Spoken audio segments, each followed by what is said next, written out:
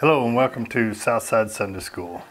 I'm Joe Farless. We'll be leading in our lesson today. We will be in the book of Isaiah and in the book of Matthew today. So Isaiah chapter 7 verse 14. We're going to be looking at one verse of scripture. Actually a few verses there and in another chapter as well as we go on.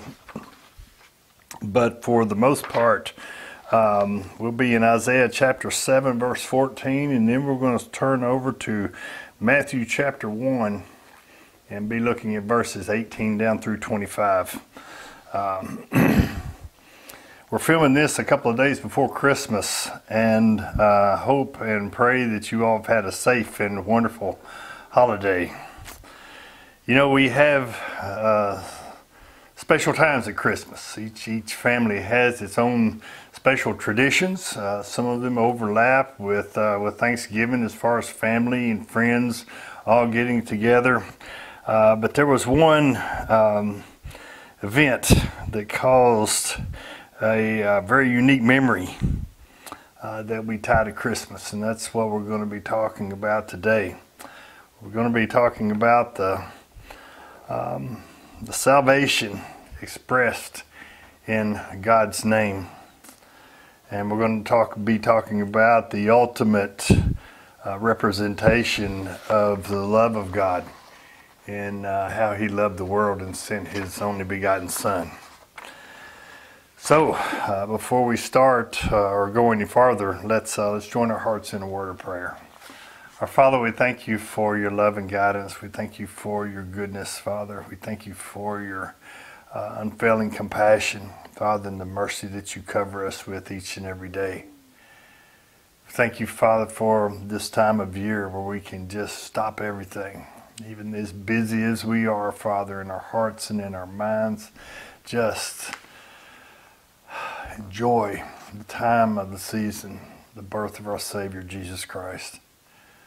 It's a miraculous thing, Father, and it causes sometimes causes us to wonder. But that wonder is backed up by faith. Faith, Father, from your Holy Spirit, as He blesses us with that. As we look at these scriptures today, Father, help us to rekindle that fire once again that we had at the moment of our salvation, when we understood that Jesus is the Savior of the world. Father, as we go through these scriptures, I pray, Father, that you glorify your name, that you show us once again the love that you have for us. And we ask these things in Jesus' name. Amen. What's your favorite Christmas memory?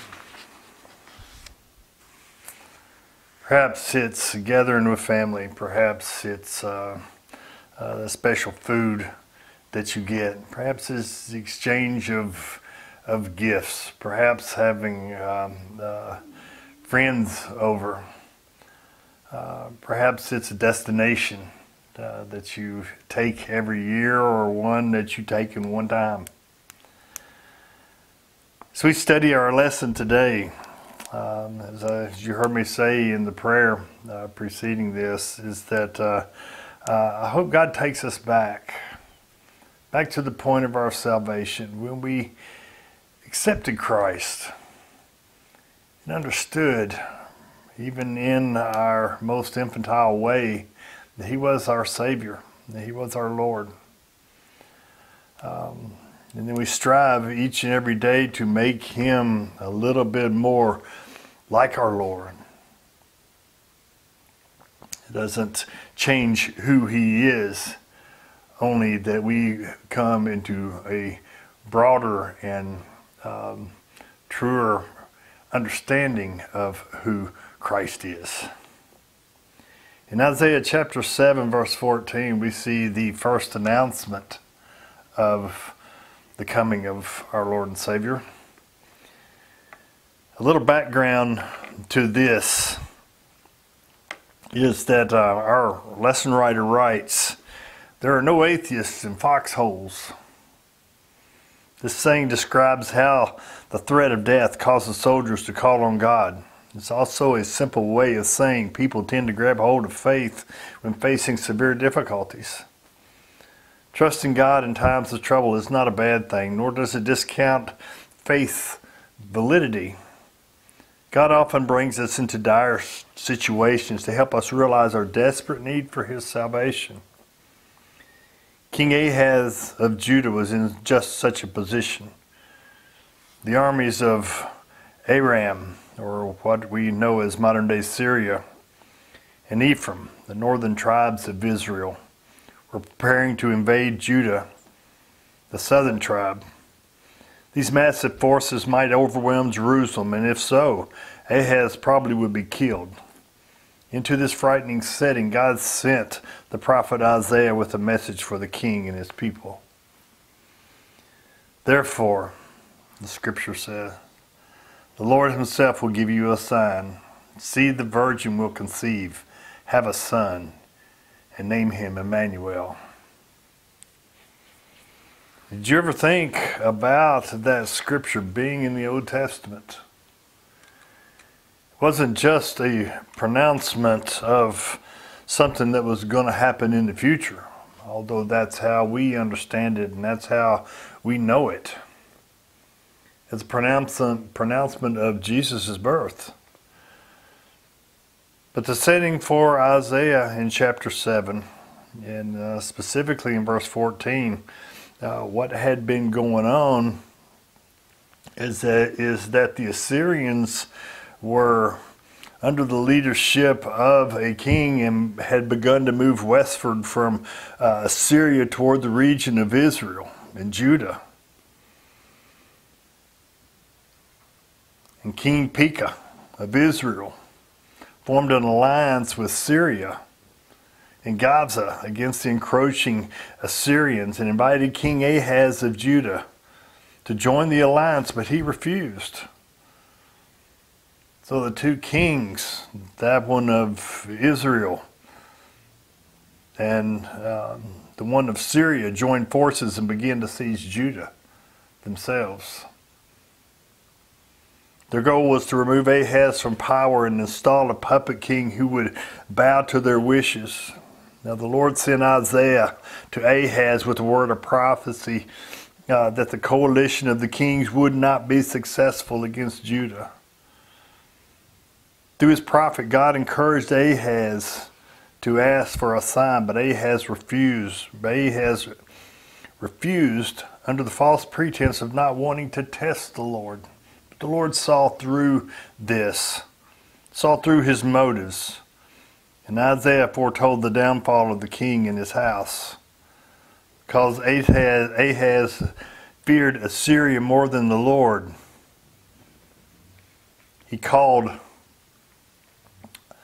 on the king of Assyria to help him win the battle against Syria and Israel.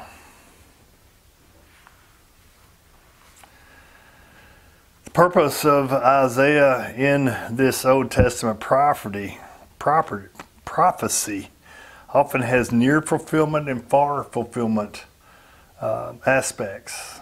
We're more familiar with the far fulfillment aspects of this, or a shadowing of things to come. Isaiah's prophecy is a perfect example of this shadowing as it spoke to the time of Ahaz, but it is quoted in Matthew to describe the time of Jesus' birth in Matthew chapter 1 verse 23, which we'll get to in just a moment. He said, the Lord Himself will give you a sign. The sign points to something. Through Isaiah, the Lord encouraged King Ahaz of Judah to ask for a sign that the Israelite-Syrian alliance besieging Judah would fail. But the faithless king refused.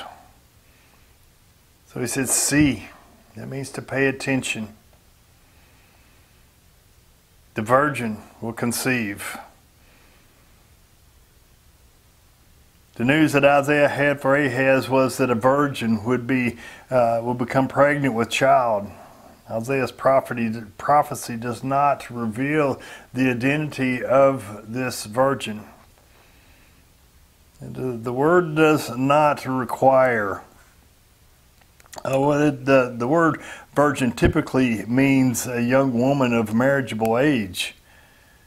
The word does not require in the near fulfillment of this prophecy that the woman in Isaiah's time would be a virgin who would have a child. However, in quoting this passage in Matthew chapter 1, verses 22 and 23, Matthew clearly indicates that this is a woman referred to as a virgin, is a virgin, who would through the working of the Holy Spirit conceive and bear a son who is God's Messiah. Isaiah's prophecy does not reveal the identity of the son. The son may refer to a future king of the Davidic line and indicate that God was still in the kings, was still with the kings of David's dynasty in the midst of threats. Such a sign would give hope to the king who trusted God. It would be a constant threat to the one who followed this strategy. Another possibility is that the son refers to Isaiah's son. His name means quick to plunder, swift to spoil. Perhaps he was going to raise Isaiah's son up to be this savior of the kingdom at that time. The name, along with the Lord's spoken word, foretold of the impending destruction of Syria and Israel. It was a call of faith in King Ahaz to trust the Lord. However, Ahaz failed to trust the Lord. And through Isaiah, the Lord predicted the downfall of Ahaz and his house. Faithless Ahaz appealed to the Assyrian king for help. And Assyria defeated Syria in 732 BC and Israel in 722 BC. Judah survived the Assyrian assault and remained until 586 BC when they were decimated by Babylon. And they will name him Emmanuel. This means God with us. God could have, in Isaiah's time, raised up an individual, born of a virgin, a son, who would save the people from that current situation that he was in. His name would be God with us. But that's not what Ahaz did. I turn to Matthew chapter 1, verses 18 through 21. While you're turning there, Matthew chapter 1, verses 18 through 21. The writer ends up this first section with God was using his promise of Emmanuel to assure Ahaz that he is with us. More than a general sense of God's presence, Emmanuel would be an actual person who was human and divine at the same time.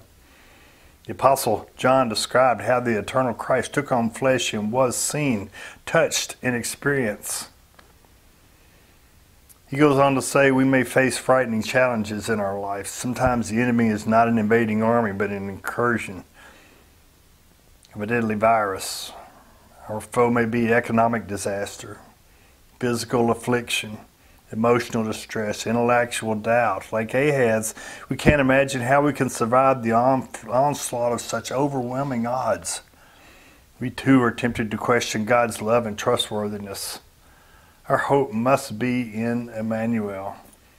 God initiated Judah's salvation and ours. Jesus is God with us. Matthew chapter 1, verses 18 through 21. Hundreds of years after Isaiah's encounter with Ahaz, God's promise of the Messiah came to pass. Most of us would like God to make things happen more quickly, but God is always on time.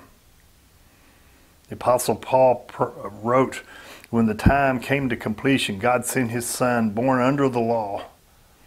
Galatians 4:4. How Could someone be the Son of God and also the son of a woman? Matthew introduced the miracle simply. The birth of Jesus came about this way. After his mother Mary had been engaged to Joseph, it was discovered before they came together that she was pregnant from the Holy Spirit. So her husband Joseph, being a righteous man and not wanting to disgrace her publicly, decided to divorce her secretly. But after he had considered these things, an angel of the Lord appeared to him in a dream, saying, "Joseph, son of David, don't be afraid to take Mary as your wife, because what has been conceived in her is from the Holy Spirit. She will give birth to a son, and you are to name him Jesus, because he will save his people from their sins." Birth. The word used for birth in the Hebrew language is the same word for genealogy. The first verse of Matthew's Gospel, the incarnate Son of God would come into the world in the same way every other person does. As Isaiah had predicted, hope would come as the child was born into the world. After his mother Mary had been engaged to Joseph, it was discovered before they came together that she was pregnant from the Holy Spirit. It's a bold statement. A bold statement. Jewish practice. It was known as betrothal, which was as binding as the actual marriage. It would usually last about a year. During that time, the engaged woman would remain with her parents until the marriage was official and ready to be consummated. During the betrothal period, Jewish law required the couple to remain chaste. It's evidenced by the phrase, "before they came together." This restriction would challenge the relationship when Joseph discovered that Mary was pregnant before the marriage had been consummated. Though Mary knew that she was pregnant by a supernatural act of the Holy Spirit, Joseph did not. At this time, because God had revealed to Mary that she would have a child, even though she had not yet had sexual relations with the man. This passage contrasts greatly with the crude pagan tales of deities physically coming down to earth to have sexual relation with human beings. The false god, Greek god Zeus, for instance. Mary was pregnant through the power of the Holy Spirit, and this is important. Because Jesus had God as a father and Mary as a mother, he was fully human, but at the same time was wholly divine. The virgin conception explains how Jesus is God incarnate, the Word made flesh. See John chapter 1 for more on that. Because they were betrothed, Jewish law still considered Joseph as Mary's husband. If Joseph did not want to marry Mary, it required a certificate of divorce to legally end this relationship. He was a righteous man, it was said. He was law-abiding, upright in character, generally obedient, faithful to God's commands. Jewish law gave him two options: to publicly humiliate Mary, which could actually lead to stoning, or to quietly divorce her, or divorce her privately. Since Joseph did not want to disgrace Mary publicly, rather, he favored the choice of divorcing her privately. Joseph took the time to think about this, to deliberately plan it. He was hurt, understandably. He did not understand everything that was going on. He considered these things. After he considered these things, an angel of the Lord appeared to him in a dream. Angel of the Lord, created beings with a purpose. Their only purpose is to serve the wishes of God, to carry out his will. They were messengers. Joseph had many reasons to fear at this point. His betrothed wife was pregnant before their marriage would bring public ridicule, shame. His failure to divorce her would most likely have been viewed as a confirmation that Joseph and Mary had acted in a sexually immoral manner before they were officially married. It caused a great deal of consternation, if you will. They would be pushed aside. They would be talked about. They would be ridiculed. Their righteousness would be called into question, and their good standing would dissolve. But the angel reassured Joseph that Mary's pregnancy was part of God's plan. The reason Joseph did not need to fear was that the child being conceived in her was by the power of the Holy Spirit.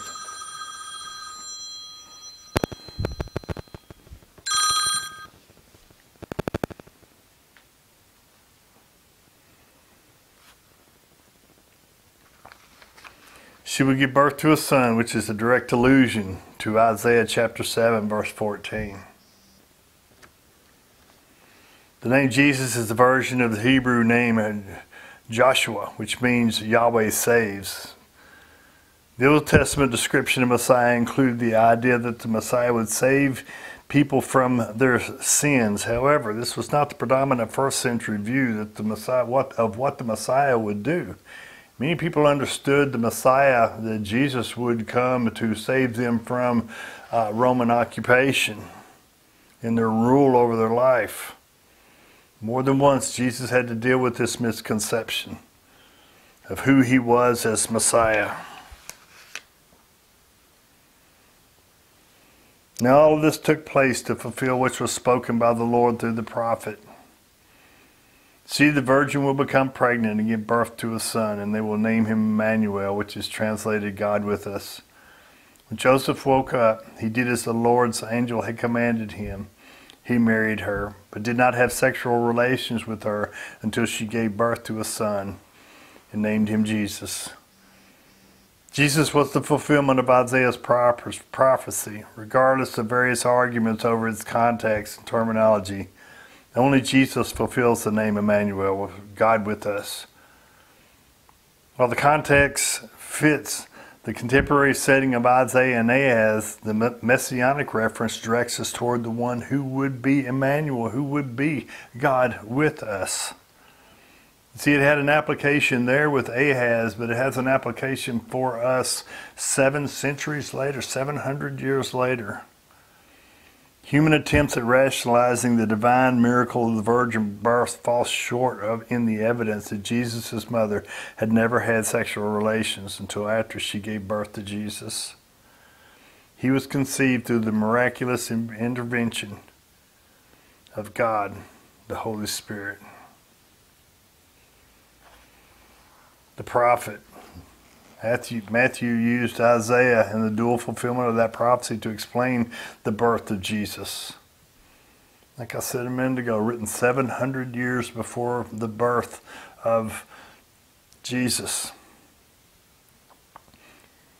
Isaiah had spoken in his own time about the birth of a child as a sign of God's deliverance to the people of Judah. Now the virgin birth was a sign of the coming and the promised Messiah. Quotation in Matthew's Gospel reflects closely the wording of the Septuagint, or the Greek translation of the Old Testament written between the 3rd and the 1st centuries BC. Much debate has centered on the use of the word virgin. The Hebrew word refers to a woman of marriageable age, but not necessarily a virgin. Most times it did refer to a virgin, but not always. Could have referred to just a young woman. The Greek word, though, exclusively indicates no prior sexual relationship, and that's the word used here. It's a miraculous thing, much debated.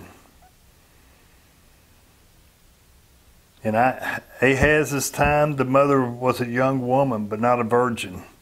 Mary was both a young woman and a virgin. Twice this passage emphasizes that Mary had not yet had sexual relations. Virgin birth is a crucial doctrine that indicates the full deity and full humanity of Jesus, his Father. His father, Jesus, his father was God. His mother was Mary. I could just talk for just a moment. This is the foundation, not necessarily of our faith, but our coming to understand who Jesus was. It's a miraculous thing. And on our own, we cannot fully imagine nor make sense of anything coming close to this language.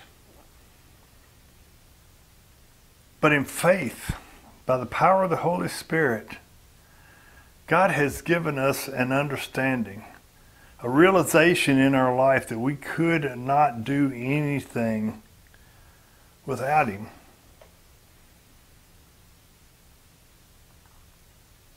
At the point of our conversion,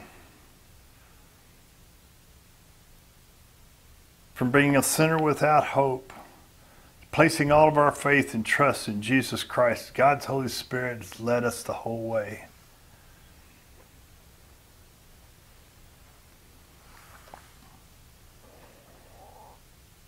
Through Isaiah 7:14, though Isaiah 7:14 revealed that Emmanuel would come during the prophet's own time, it was not the ultimate fulfillment of that capacity. Isaiah chapter 9 verses 2 through 7 explain it better. The people who walk in darkness will see a great light. Those who live in a dark land, the light will shine on them.